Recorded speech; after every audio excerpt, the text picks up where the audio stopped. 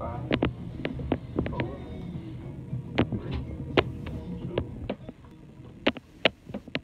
Hello, hello, hello, ladies and gentlemen. This is Dr. Mary Payton with All About STEM Radio. I come to you every Wednesday from 6 to 7 o'clock in the Blue Bowl. Today, I know you probably see a red logo behind me. The Blue Bowl is rebooting, but we're still in the Blue Bowl. I haven't changed, so don't look for me somewhere else next week. As I said, this is January. This is a new year. Hopefully, your young ladies and gentlemen that are in school are doing wonderful things. Those that are in college, some of y'all are getting ready to graduate, so start looking for those jobs or looking into getting advanced degrees, whichever your heart's desire. And also, I mentioned last week, we here at Fishbowl are doing Valentine's for troops, so if you'd like to provide me with some Valentine's Day cards to turn in to Fishbowl so we can support our troops, please let me know and I will get them from you. This week, I have a young man who has been on my show before. Yes, I have. His name is Brandon Williams, and he runs an organization. He's director, owner, founder, however you want to put it, of an organization called Seeds to STEM. Now, what I love about his organization, now everybody does STEM, they do STEAM, they do robotics, they do engineering. He not only takes that side of the coin, but he is really into the science and the chemistry, or the biology and the chemistry side of the coin. I've noticed him having his kids dissect frogs, making making lip balm, making we were talking out on the couch, and you were talking about them making bath bombs. Yes. You're doing see, my niece has got a kit this summer. We're gonna talk about that in a minute. So to refresh my audience on who you are, tell them a little bit about yourself. Well, again, thank you, Doc, for having me on your show. My name is Brandon Williams, and I'm the founder and executive director at Seeds to STEM, where we provide manipulative-based learning, hands-on activities that are supplemental to what kids are learning in the classroom. Okay. Now, when I first met you, you were just getting started. Mm-hmm. So right now, you are really out there. You're working with schools and other programs. Tell me a little bit about what it is you're doing now. So our main focus is out of school time. So we work in rec centers, churches, housing developments, and our biggest thing is inserting into existing programs, providing supplemental services. Mm-hmm. For example, this past summer we worked with Big Thought in their camps in West Dallas and in Oak Cliff and in Pleasant Grove. Really? Yes. Okay. So what did you do with them? So again, we provide supplemental services. So we made bath bombs with students. We also dissected frogs with your kindergartners, and I saw those pictures. Those were great. They were the kids had a ball doing that, and we made lotion. They definitely got into that. It was amazing to see young boys really dive into using the mica, the pigment that makes products shine and sparkle. Really get into that and have fun with it. Mm-hmm, mm-hmm. So, what are you doing now? What kind of programs are you doing now? So right now we're getting ready for our Saturday program in conjunction with Big Thought at the Trinity River Audubon Center. It's going to be over the course of 3 Saturdays, starting on the 26th of January. Mm-hmm, mm-hmm. So and at that particular program, it's called Pleasant Grove Soars. At that particular site, we're making insect hotels. Oh. Because play on the nature and conservancy of the Trinity River Audubon Center, we wanted to do something unique and creative that the kids can leave behind. So when they go to the center, they can point at the thing that they created. Okay. Because see, next week I've got a young lady from the Fort Worth Nature Center Refuge, the place that you went to during I love summer. hiking up there. It's amazing. I haven't been up there yet. I got to go. Yeah, you definitely do. I have go got during to. the summer. Uh-huh. Because they have wild bison, it's really neat. Yeah, you made that video, and I'm like, where is he with a buffalo? So tell me a little bit about how you got started with this. So I got started with Seeds to STEM in 2012. My background is lab animal medicine. I was working in a preclinical research facility at Charles Rivers Laboratories. And then I bounced around the country from Charles Rivers to Wake Forest University Non-Human Primate Center. I was working at St. Jude. And then I landed here in Dallas. During my time at Alcon here in Dallas, or DFW, it was great. Then I found myself in between successes, as I would like to call it. I was laid off. But during my time of traveling around the country, I realized that I was the only person of color in these research facilities. Yeah. And then if there was someone of color, they were always the janitor. And that really bothered me. So I was like, what can I do to raise awareness and provide opportunity to be exposed to this space? And then that's when I came up with Seeds to STEM. And I was like, I just want to simply raise awareness and provide opportunity for students to get exposed. Now, when you first started, tell me a little bit about your evolution. What were some of the things that you started with working with kids, or trying to get kids and families involved? So our first major push, we were blessed to start our first major program at Concord Church in Dallas. Okay. And over the course of 6 weeks, we provided. It was amazing. They had 250 kids at their summer camp, and during the course of 6 weeks, we did a different STEM activity Monday through Thursday, every single day for K through 8. Now that was an insane and ambitious goal, but we did it. And I would never advise anybody to do that. But like 250 kids, a different STEM activity every single day. So you have to scaffold it. You have to scaffold it up and down to fit their needs. Because the same thing we do for 8th graders, we can't do for kindergartners. Right. So that was the biggest challenge. But I had a great team of people, and out the gate, I was able to hire 9 people. It was the first time I ever employed anybody, and that was definitely an experience in itself. But that's what really got us. That's what got me started. And then we evolved going into the following summer. Just going into, we were blessed again to go into Beckley Sainer Rec Center to do programming, and the manager there at the time brought us in, and that's when we started. We were making electric circuits using flour and LED lights and all that stuff. Wait, electric circuits? Using flour. Okay, tell me how you do that. So it's just like 2 different batches. One, we put salt in one batch and sugar in the other, because salt conducts electricity. Right. So and we make these small little, I would say, the size of a pen or a Twix or a Kit Kat bar, and you make little rods like that, and then if you separate them and you put the 2 ends of the LED lights on both sides, and when you touch them, it closes the circuit. When you open it, it opens the circuit and it lights up. It's very interesting. It's the simplest way to teach electric circuits to children. Oh, wow. You had to share that one with me. I like that one. Yeah, it's really cool. I mean, I look at some of the things you do. I look at some of the things you post. How do you come up with some of these great... Well, wait a minute. Let me go back, because I just got you totally off of some of the things you do. You know, no worries. I had a squirrel moment. Squirrel went all off by itself.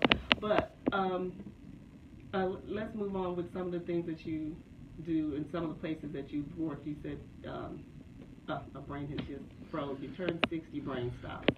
So again, our main focus is out of school time, informal spaces.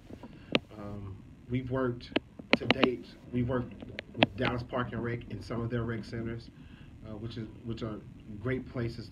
They have some of the best rec centers, whether it's definitely Beckley Sainer, right off of 35. It is a great place to work.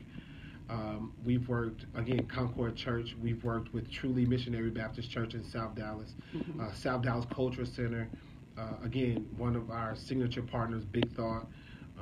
We've worked at the Maddie Nash Rec Center in West Dallas, Voice of Hope Ministry, Trinity River Mission, and the list just goes on and on. Butler Place in Fort Worth, We had a great summer that year, Yeah, sharing the I power know stem in Butler. that Fort area. Worth. Yeah. I hope that's one of the areas I hope that we don't lose. Yeah. Because I grew up in Riverside, which is just down the hill from where Butler housing is. Mm. But yeah, that is an area that is like a landmark in Fort Worth. Mm-hmm. It is. So in our partnership with Big Thought, it allows us to extend that range. By we were at the West Dallas Multipurpose Center this past summer. We were at the Redbird Swords, which is in Redbird Mall, where we're office at now, in the Redbird Entrepreneur Center. Okay.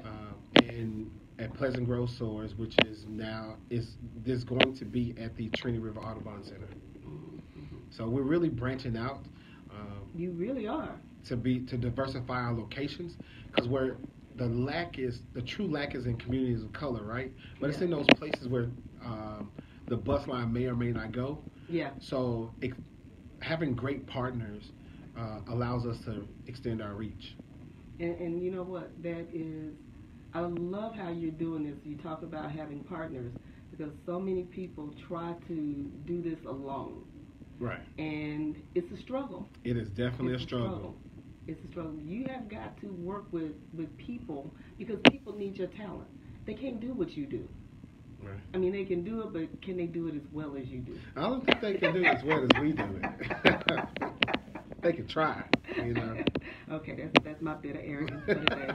But that's because I've followed you for so long, and I've watched what you do, and you even when I was out of the country, I'd message and say, okay, I see what you're doing, I like this, and you'd always message me back. And there are quite a few people I keep up with, but you, it's just you do it differently. Thank you. Thank you for following our progress. I really appreciate it. Oh, hey, I've watched you grow. You're like one of my kids. I'm like, look at my baby. Please stop that before your mama come and say, oh, wait a minute, he's mine. But how do you come up with some of your ideas, some of the things that you do? Because you don't do the normal things. When I was in between successes, one of the things I did was taught. I taught 8th grade biology, chemistry, physics, 6th grade science. And I've taken some of the lessons that they teach in school, then I modify them and adapt them to what we're going to do. Or I turn them up a notch. I found great activities on YouTube, or sometimes it's just trial and error. I think about products that we use as African Americans, and say, for instance, the rise of Shea Moisture products. Oh, yeah. And how people fail to realize how easy it is to make their products. Because I make my own. You can literally Google the products on the back of the bottle and realize it's basic stuff that you can get in Whole Foods. And how easy, because people fail to realize you can buy emulsifying wax out of some grocery stores. Ann's Health Food on 35. You can buy this stuff. So sometimes I just see a product or an item and I deconstruct it and then put it back together. So that's how I come up with most of the stuff. It's like trial and error. Or I see something cool and I adapt it to what we're going to do with it. What has been the most enjoyable trial and error that you've come up with, that you've taken to the school? Yeah. The most enjoyable thing that we've done, how germs spread. Oh, okay. Tell me about that. The basic way to do it is you get glitter. I get a big tray and I dump glitter all in the tray. I'm stealing this idea. Right. Go ahead on. You dump glitter in a tray and you put some lotion, some non-hypoallergenic lotion, like some baby lotion or something, on like 6 or 7 kids' hands, and you have them, but you have different colors of glitter, and then you have them stick their hand in the glitter, and then you have them go around and high five everybody. Then you can have them go and you have them. You just get the principal's permission first, and then you have them run through the school touching stuff. So what it does is it prompts the kid. It lets incorporates healthy hygiene. Yeah. To teach kids, like, it's important to wash your hands before you go to after you leave the restroom, because when you don't, you will spread germs just like we spread glitter. Yeah. And over the course of the school year, kids will still see the glitter, and it'll prompt the thought, like, this is what happens when I don't wash my hands, spreading germs. And doing this during cold and flu season really drives the point home because half the kids in the school is sick anyway. Yep. So getting the teacher sick or the teacher come in sick because their kids done came home sick. Oh wow! So that's one of the most. It's simple, but one of the most exciting things. Now I didn't create that, but I modified it to do something a little bit extra. I can't tell you what it is on radio. No. But I'll share the secret with you. Take to that activity and some of the principles, and you can do this activity with adults by getting Sharpie. If it's a cost-effective way, you can get Sharpie, put it on your hands, and then like touch stuff. Or there's this iridescent fluid that you can get, and you spray it on stuff, and then have them walk around, spray it on their hands, have them touch stuff, then walk around with black lights. Because see, I did one with my K4, which was the vinegar and the cabbage indicator. Because, you know, they all got a little cup of water, and I had a little vinegar in my cup of water, and we exchanged. And by the time it was all said and done, we looked at how many people caught my cold. But they didn't know I was the one with the cold, but I told them later. But you know, who's gonna catch my cold? So if your cup turned bright pink, you had my cold. If it stayed purple, you didn't get sick. And the kids were just amazed at how many people can get sick if you don't. That's a good one. Those are two great activities to merge.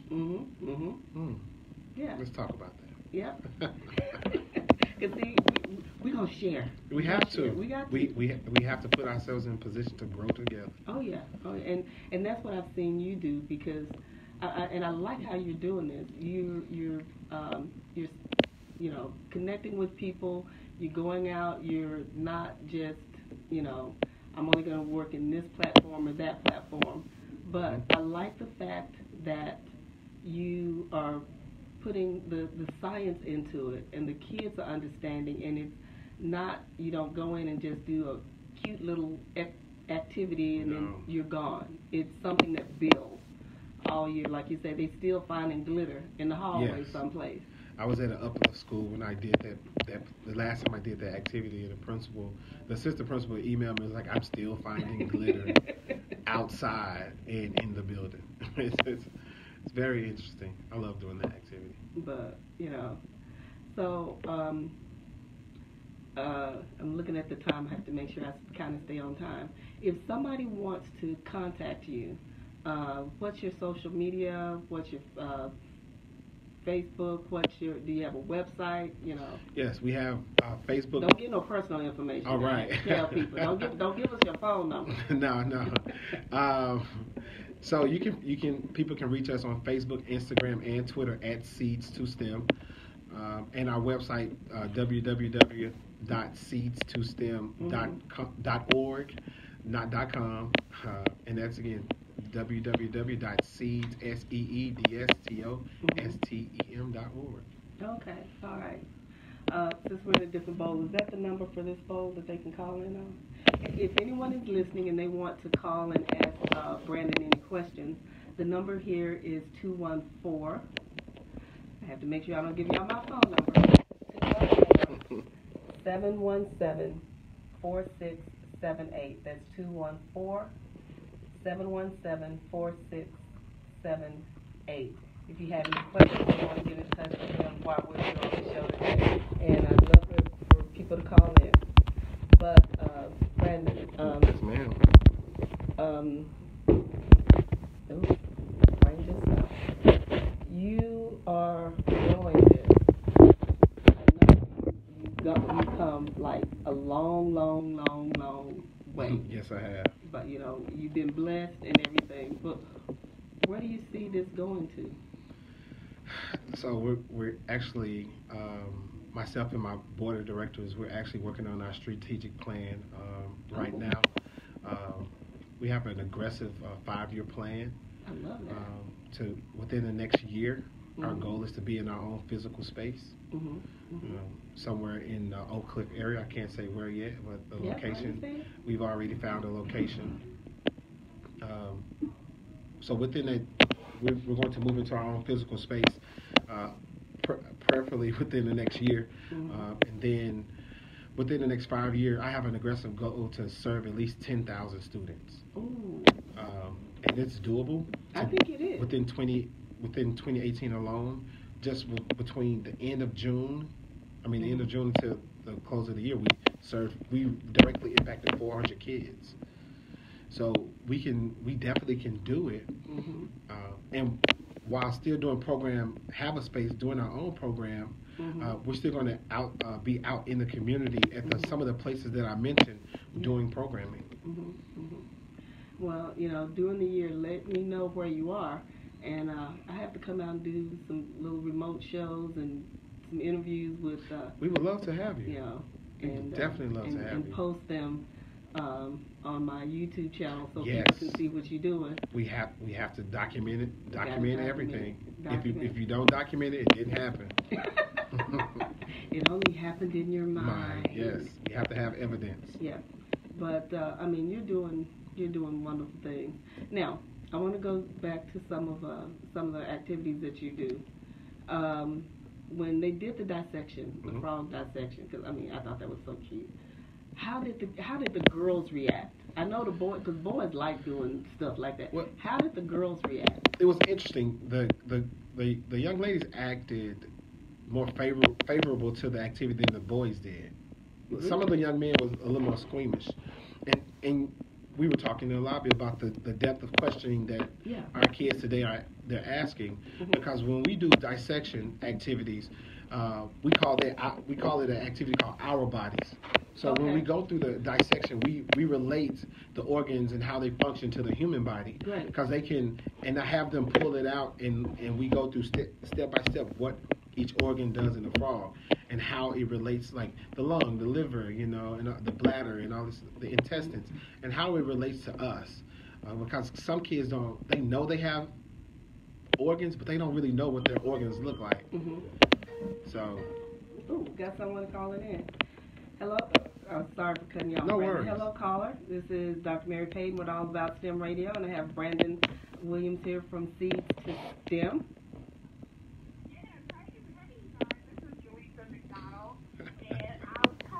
Brandon. Hello, Julita. Okay. Brandon, how are you? I'm well, Julita. How are you? I'm doing well. I'm just calling to say thank you so much for what you have done for our Child Care Association. Brandon came in and did a training for us back in November at a Child Care conference. It has been a hit. Ladies are still talking about it. And I'm just sorry I haven't posted our picture yet. Our camera guy got sick, and so he's back up and help. So I got the pictures, and I will be posting them really soon. So I just had to call in and say thank you so much for blessing us in science in a whole new way. I just want to say thank you, and we appreciate you. And that's all I want to say. Oh, thank you Everyone loves your class. Thank you for that, and thank you for being a community champion for us. We understand the value of pre-K education or early childhood education, and what you all are doing in the space is definitely helping us as well grow and share the power of STEM education. Oh, thank you so much, and that's what I want to say. When I see you, I was like, well, I gotta call and say thank you. So thank you. No, you're welcome. You guys have a wonderful day. We really appreciate what you are doing, showing science in a whole different way. It was so fun. So I just can't thank you enough. You guys have a blessed evening. Thank you for calling. All right. See, Brandon, you doing it. You are doing it. I'm trying to. My grandmother shared something with me that I will never forget. What's that? She said, "You can't dream about something you've never seen before." So how can we expect our kids to be the next engineer or the next, Dr. Payton or the next whoever if they're not exposed to the discipline? How can we truly expose them and get them to see themselves if they don't see people that look like them doing the work? Yes. So cultural capital is definitely a part of our program model, because whether you're African American, Hispanic, or whatever, we want kids to see people who look like them doing the work. Yeah. If they don't see a female botanist, how can they know that they can be a botanist or a biologist or pharmacologist? Because we push med school, maybe veterinary school or pharmacy school. But there are a plethora of other disciplines within the science space that kids have no idea about. It is because you know the thing is, I want my baby to be a doctor. Okay, they can be a doctor, but Yes. what type of doctor do you want them to be? Do you want them to be a medical doctor? Do you want them to be a zoologist, a biologist, an oceanographer, what is it?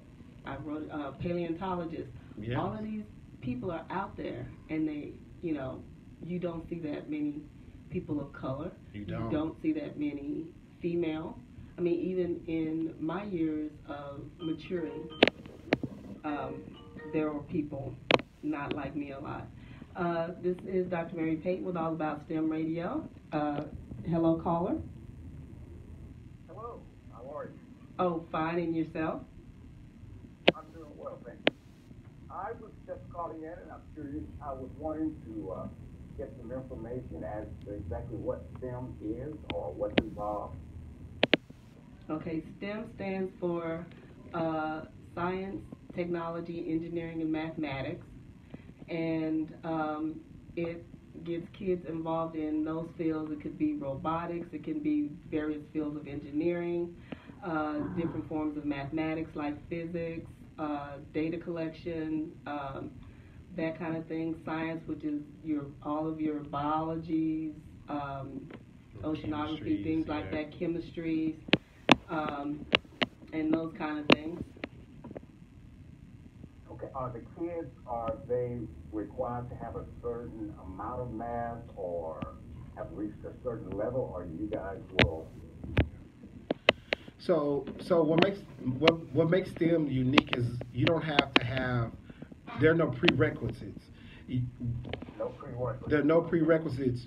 Most programs, especially our programs here at Seeds to STEM, we accept kids where they are because our activities aren't based off of some type of standardized test or any of that. We want kids to be able to explore, and our camps and classes don't feel like school. They feel like fun activities that's supplemented with the information they need to help move them forward academically. Oh, that sounds very informative, very good. Are the kids, is there a certain age level that you guys accept? So I tell people we focus on K-12 education. Whether you have a kindergartner or a 12th grader, we create programming and camps tailored towards their age range or grade levels. Okay, is that also available in Houston, or is it just in Dallas right now?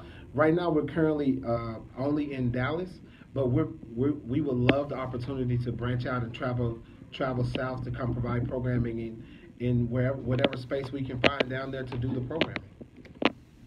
We are mobile. Okay. And do you have a website I could probably visit to get more information or read more about it? Yes, sir. You can go to Facebook, Instagram, and Twitter, and we're at Seeds to STEM. And you can go to our website at www.seedstostem.org. And if you need more information, just email us at info@seedstostem.org. Okay, thank you very much. No, thank you so much. Bye-bye. Bye-bye. So, now, you said you work with K through 12. Mm-hmm. And we've talked about some of your K stuff, a little bit of your middle school stuff. What is some of the things that you do with the 9 through 12?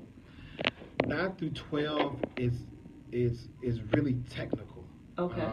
It revolves around more critical thinking than anything. Mm-hmm. Because by the time kids get to 9th grade, some students do it in 9th grade, some don't, some schools don't.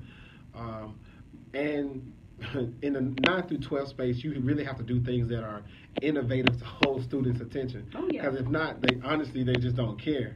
So what we do is we have these programs. We do a lot of Arduino robots. That's what we're going into. Having kids being able to build their own cars, programming them, and doing stuff like that to really challenge them. Earlier we talked about making lotion. We take that a step further. We want you to do more than just learn the chemistry behind it. because everything is a business. Yeah. Science is a business, and having our kids understand that you making lotion or Himalayan sea salt foot scrubs, you can then turn that into a business for yourself because you have access to the product. You can go to Dollar Tree and get Himalayan sea salt. Go get some canola oil or some olive oil out the same aisle, mix it, bam, you have sea salt foot scrubs. And go to Michael's and get some essential oils, bam, now you're selling your own foot scrubs to your family and friends. Mm-hmm. Yeah, I mean, you're so right, and that's one of the things that I wanted to touch upon. The things that I've seen you do, outside of the dissections and stuff like that, are things that are great takeaways for kids. It's not something they do it, they build a robot, they take it apart and they leave all the pieces at the program where they were. What they can do, they can take it away with them and they can remake it, they can redo it, they can reuse it, and that's what I like. So we offer what we call manipulative-based learning, hands-on activities that are supplemental. And we don't, our programming, we don't do any paper-based programming. I love it. No paper-based. And the kids are able to take the things that they create with them, with the exception of dissecting frogs. They can't take the frogs with them.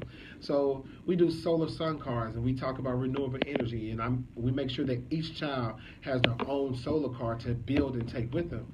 Because what you see in some programs is that they do things in groups. And at the end of the program, the facility or the organization left with all these toys or cars that they can't repurpose. Right. So we do a great job of sourcing reasonable products, reasonable quality products, and so kids can take it with them. And so they can so they can tear it down and put it back together at home. Or redo it into something else. Go from a car to a Jeep, or a car to making some type of windmill using the same motor. Yes. It's a whole lot of things that it challenges their imagination. Yeah, in a good way. Being able to think critically outside of for our students, because most of the time, I'll put it like this: we want to take the activities that we're providing and attach to real world solutions. Everything we do is applicable. They can take it. They can take the lessons learned and apply it to something that they're doing in their everyday lives. And that's important, because what's the purpose of just doing an activity so it can help boost test scores? Because some of the stuff we do, they can't use it in the real world. Why would I teach solar cars to a child in South Dallas if it's not applicable to where they are? Exactly. And teaching them that, hey, you can take this solar car apart, modify it, and use the solar cell to charge a cell phone. Oh, I didn't think about that. Doing things like that. So we have to be truly innovative when it comes to how we deliver programming and the content that we're feeding our kids, because we want them to know that it's more to it than just the thing that's right in front of you. Like, what kind of extensions can we offer to the kids to push their knowledge forward or past what we're presenting to them?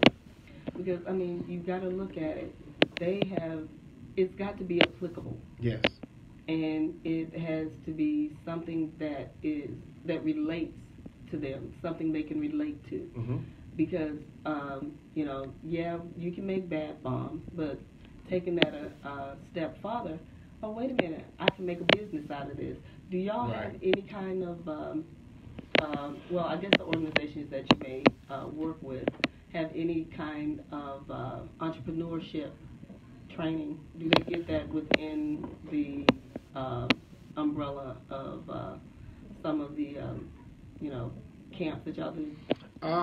I'm sure they're there. But during my time, I haven't come across them yet. But when we try to incorporate or infuse entrepreneurship and financial literacy into our programs, we go to Impact House. It's a great organization in Dallas that teach entrepreneurship through STEM. And then we also utilize Project Still I Rise. They do a great job teaching entrepreneurship and financial literacy as well. So those are two of the organizations that we utilize to help move us forward in that space. I'm just listening to you, how you have made the connection with other organizations in this endeavor. I mean, no wonder you have risen so much, because with what you've done, you've been able to focus on just, I mean, well, you know, a little bit more, but focus on the STEM to STEM platform. Yes. Instead of branching out in the other things, you've allowed other organizations to impact your organization to make it better. So what I had to learn early on is that it's important. Everybody has a set of gifts. Yes. It's important to stay in your lane. There are a lot of people try to do STEM, and I don't do STEM or STEAM. I'm a science guy. Science is my thing. I do chemistry. I do a lot of biology. You know, I may do some techie stuff, but tech and engineering is not my thing. Art isn't my thing. I know that's why Big Thought is one of our partners, because art isn't our thing. It's their thing. Tech and engineering. I utilize Hack Electronics for that. I love that. Excuse me. Or Illuminate STEM. We connect with them to do those type of things, because it's not my ministry. So, and it's being able to collaborate. There are plenty amazing African American, Hispanic men and women that's doing this, doing the work. Yes. So bringing them, giving them the platform elevates my platform, and it shows us it shows others how we're collaborating in the community, because people assume that we're not. And it's not just about seeds to STEM. It's about how we can uplift and elevate each other during the process. And I mean, I love the connections that you made. Now, you talked about a little bit about the team that you have amassed in this whole situation. Would you like to, give some shout outs, talk about them a little bit? Tell us some of the wonderful people that you have that work with you, support you, and go out and do great things. I'll start one of my biggest champions. I'll start with my sister. Her name's Gloria Williams. Hey, Gloria. I doubt she's on social media, but I did give her the link to listen in. My sister has been my biggest champion throughout the years. Funny story. We were invited to the TI Bring Your Daughters and Sons to Work Day. Yeah. And we were doing slime, and I underestimated the magnitude of the event. So it was just her and I there doing slime. And within 2 hours, we served 275 kids, to the point where TI had to send over their volunteers. And she was a trooper during that time. And she was my sister is a teacher at IL Texas in East Fort Worth, and she was off on her break, and she stepped in to help me during that time. And she's like, I'm forever grateful for her for helping me out not just during the school year, but during the summer as well. So, and I have a host of other people. Michelle Williams at the Redbird Entrepreneur Center for allowing us the office there, and have some of my experiments that I'm removing tomorrow. Our kombucha ferment there. I got fussed at about that earlier. So I'm sorry, Michelle. I'm removing that tomorrow. And then great support for good Ashley Randolph, who's sitting out in the back. She's probably not listening, but she's helped me out significantly over the past month. So we have a plethora of people that's definitely holding us down right now. Okay. Now, based on everything that you're doing, you said you're looking at wanting to service 10,000 kids by what? But within the next 5 years, starting this year, 10,000 students, yes. Within the next 5 years. What are some of those goals? What are some of those milestones that you're wanting to make? So, a milestone that we want to reach is to have increase our partners within districts like all the Great Southwest, your Lancaster, Cedar Hill, Duncanville, DeSoto, building a strong relationship with DISD to ensure that we can meet those goals within our target area. and other nonprofits and churches that's in the area that need supplemental services. We don't believe in recreating the wheel. There are people who already have the facilities and the space and the students. We just want to support them during the process. Mm-hmm. And doing stuff like this, it opens the kids' eyes to different things that are out there. Yes. As far as what their careers could possibly be. Yes. We know the big things like being a nurse, being a doctor, being a teacher, being a lawyer, being a psychologist. But what are those actual other things that they can be? And a lot of our students don't understand that. That's interesting you say that. During my time when I was in between successes, I love how you say that. I found myself working at Pizza Hut headquarters in Plano. Mm-hmm. And I was a food scientist, and my job when I was at Pizza Hut was in their food lab, and my job was to measure the viscosity of the Alfredo sauce. Okay. So my job was to measure tomatoes and onions on pizza before and after it came out of the oven. That's a thing. That's a job. That's a job. Someone's getting paid for. Someone's getting paid a nice sum of money to do that at Pizza Hut right now. Pizza Hut, Little Caesars, Domino's, wherever they're hit, Frito-Lay, people are getting paid for that. Speaking of Frito-Lay, how I encourage kids to enter STEM is I talk about the invention of the hot Cheeto. Oh Lord, the teacher's nightmare. Hot Cheeto. So most people fail to realize. So is this Mexican American gentleman out of California. They were mixing the Cheetos, and they forgot to dust a batch of chips with the cheese. Mm-hmm. So what were they going to do with it? So instead of when they have accidents like this, the employees take it home. Mm-hmm. So what the gentleman did was he took the chips home and then add chili powder to them. That's all he did. He took chili powder and added to the Cheetos. Came back and was passing them out at work.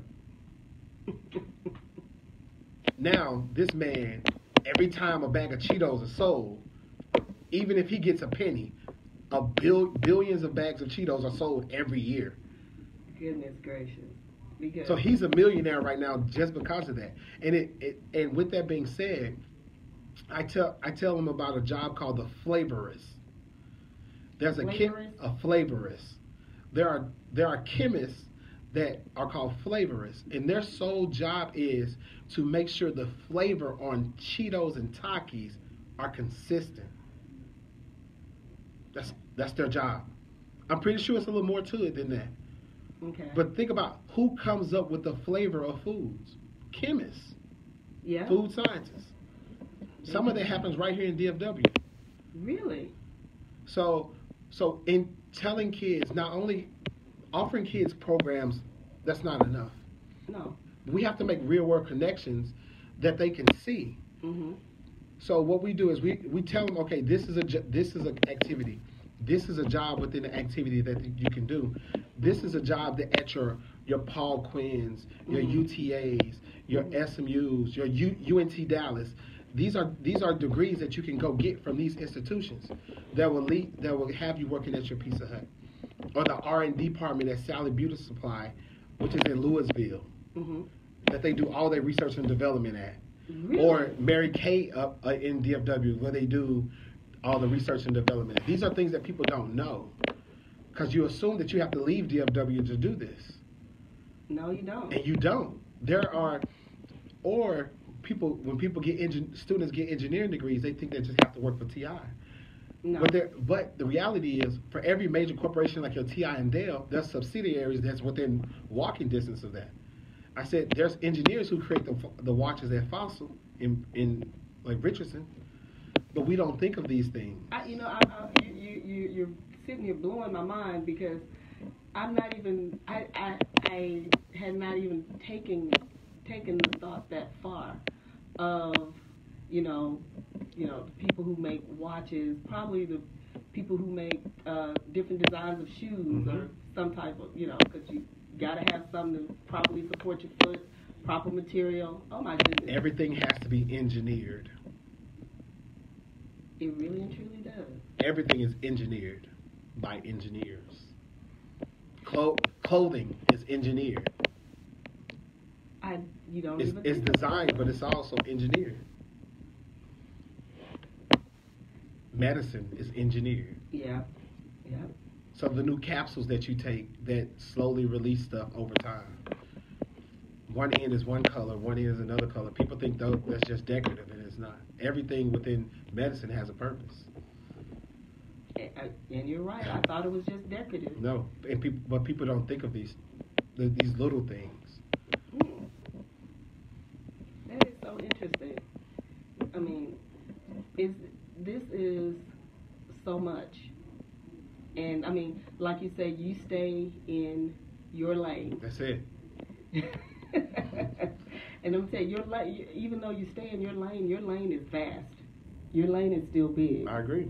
And we haven't begun to like encroach into like the depths of science or activities that we can do. I'm still learning myself. I believe in being a lifelong learner. So as long as I'm learning, I'm going to expose our children to everything creative and cool that I can find.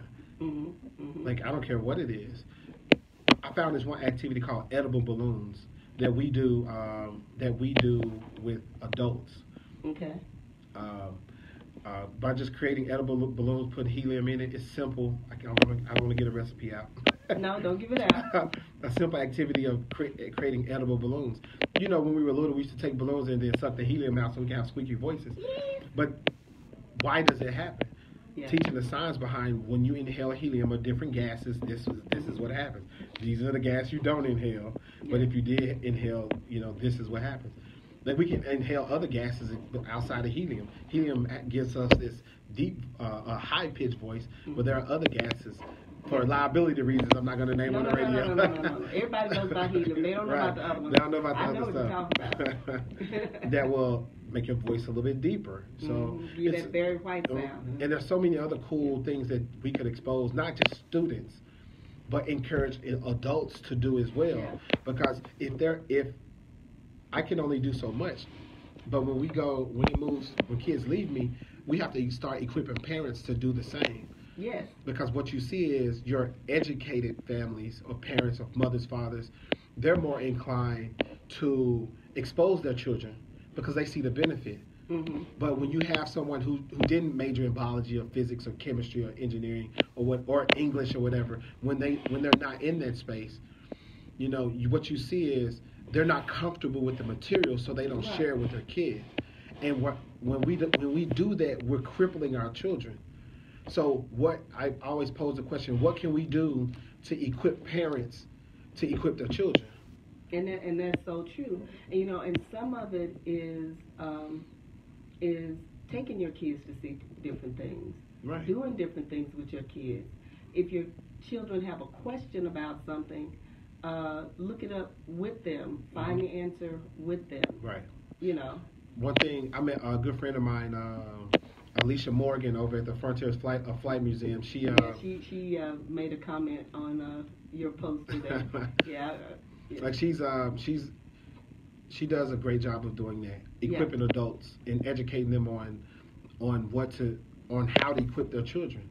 So it's like we have I'll speak just in the African American community. We have an amazing group of people that's out there, like yourself, myself, and a host of other people that's doing the work. But sometimes we don't know who we are. Yeah. And that's the problem. And that's the whole premise of this show is making connections. Or because I've had people say, "Oh, you remember you had this guest on? They did this, and this. Can you connect me with them?" Or we're doing a seminar on sickle cell anemia.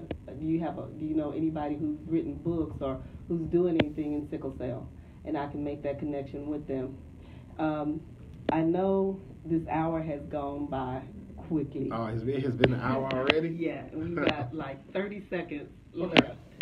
But it requires little effort to share the power of STEM education with your family, friends, and coworkers. Regardless if you're comfortable with it or not, sharing the power of STEM education is very important. So please do that by following us at seedstostem.org and sharing our post on Facebook, Instagram, and Twitter. Okay. Thank you so much. Oh, thank you, Doc, for having me. Well, ladies and gentlemen, this has been Dr. Mary Payton with all